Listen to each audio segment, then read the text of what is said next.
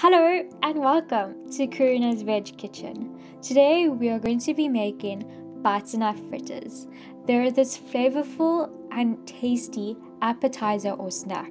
The best thing about these butternut fritters is that they're super delicious and they're easy to make. They're healthy and they're packed with nutrients. They have this crispy outside and this soft inside. The first thing you're going to do is you're going to peel the butternuts. I've peeled and cut them before the video.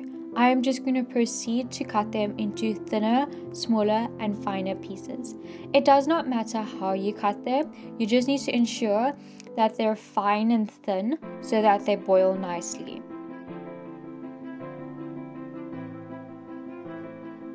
Next you're going to wash them and then you're going to boil them on high heat. Please remember that they need to be soft and cooked nicely before removing. You're going to drain it and then mash it. You need to mash it very nicely so that it's smooth. You're going to add baking powder, salt and cinnamon. Then you're going to add the sugar. Remember that the butternut is hot because you just took it off the stove. The sugar is going to melt and that's what you want. You're going to gradually add the flour and you're going to mix this nicely. You need to remember that you don't want this flour taste, so the flour needs to mix well.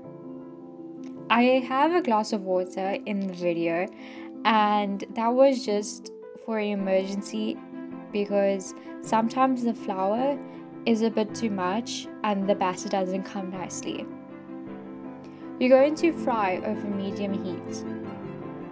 You want to have a golden outside and this is how it looks. You're going to top it off with some icing sugar.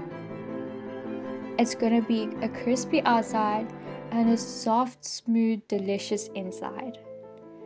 I absolutely love this recipe and the cinnamon gives it this delicious taste.